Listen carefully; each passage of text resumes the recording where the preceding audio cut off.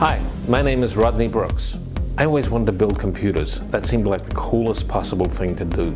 Having an idea to do something revolutionary isn't enough. You have to figure out how to get a team to buy into that idea and come along with you and make the idea much better. Technology and innovation doesn't happen without people who are educated. And I don't mean educated in a jobs training sense. I mean educated in pushing the boundaries of science and technology. One might think, oh, Australia doesn't need to worry about that expense, other people will take care of it. But Australia has to do it too, so they can be a player. Through my work, I'd like to change the way manufacturing is done. Right now, we have robots off in one area and people doing dull, repetitive stuff in another area.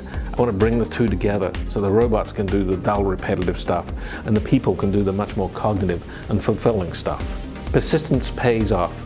If you want to do anything, you have to be persistent, persistent, persistent.